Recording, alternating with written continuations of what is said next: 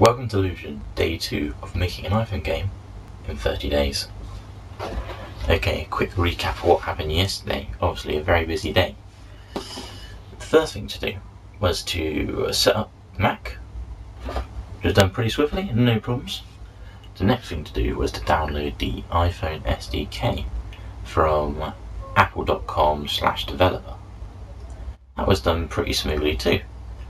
Signing up with your iTunes account, which gives you your basic developer membership, which is free, which you can download the SDK and play around in Xcode. The next thing I thought to do before we dig in any further was to apply for the developer program, which gives you access to the portal, and from there you can publish games and obviously have the tools needed to test games on an actual iPhone or applications and so on. I've heard this can take quite a while, so I thought probably be best thing to do straight away. So I paid my £59.99p, equivalent of $99.99, and didn't hear for the rest of the day, which I wasn't really expecting to, apart from the Apple Store receipt I got saying that they've received my money. Okay, and so then what I did next, after downloading the SDK, that was finished, digging straight into this, programming in Objective-C. Currently, quick navigation here, I'm on page 111 of 556.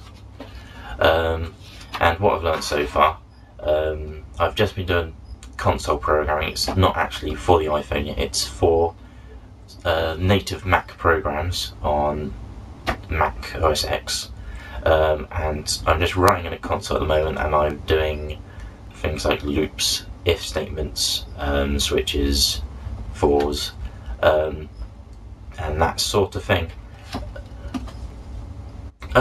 That's all running pretty smoothly at the moment. Haven't used any sort of Cocoa whatsoever yet. So I'm just trying to do one thing at a time, get my knowledge of Objective-C up before I need to combine that with other things as such. What is useful about the SDK, there's lots of examples you can look around, and there's unfortunately only one actual game as such, which is very simple, but you can look around the code in that. What surprised me was the amount of different files which are used, which is new for me. Usually all my code's in one sort of source file. This is scattered over like 20 different files, which took me a bit of a shock. So at the moment I'm just doing Objective-C code in one sort of script, making them as Mac programs, which are running very basically things like calculators and so on. Something arrived in the post today from friends Amazon. Has been opened before, but for the sake. What we have here is the delightful read of Cocoa Programming for Mac OS X, the 3rd edition, by Aaron Hilligus. Again, sorry for the pronunciation. This is a read of 433 pages, and self-explanatory, I assume, or I hope even, will tell me how I can link Windows up to code and how that can be shown, or how I can make that through different files as such. Anyway, that's what that's for. The dilemma I have at the moment, it's not necessarily the size of both of these books combined, which, they're 100,000 pages or so, is what to do first. I'm not sure how much Objective-C code I need to know before I start confusing things more by adding in Cocoa into it. So what I'm going to just do for today is carry on writing more Mac programs for OS X. And tonight I'll have a little look into this and see where we can end up. I have some good news though. Today I heard back from Apple saying I have been accepted into the developer program, which is great because I've heard these long stories that it's taken ages.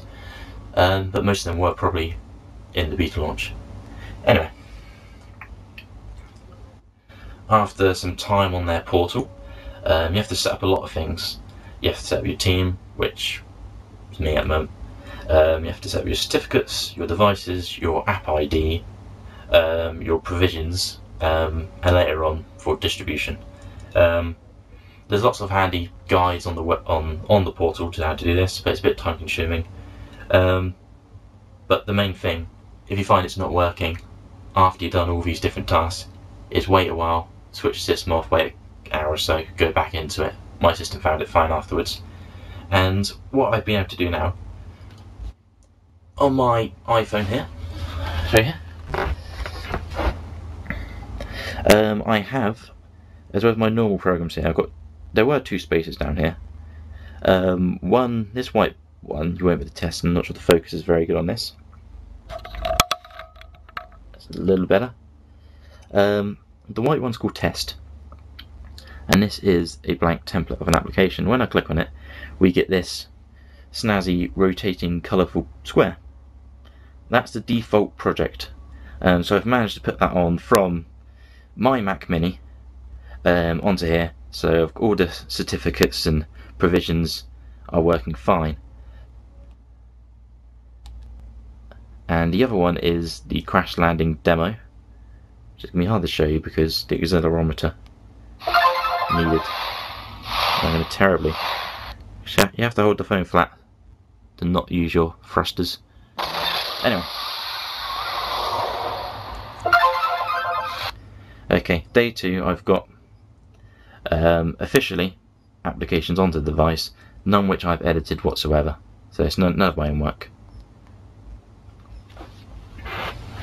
Okay, this is the start of day 2. Today I'm going to read up some more on Objective-C, a bit of code later on, and what I'm actually going to try and do by the end of the day is get some edited applications working on here, like try and write a Hello World from scratch or something, which is a lot more difficult than it usually is, if I found out. So anyway, that's all for now. I'll give you another report tomorrow morning of what's happened today and what I'm planning to do onwards. Thanks for watching once more. Now I've just got to find my controller.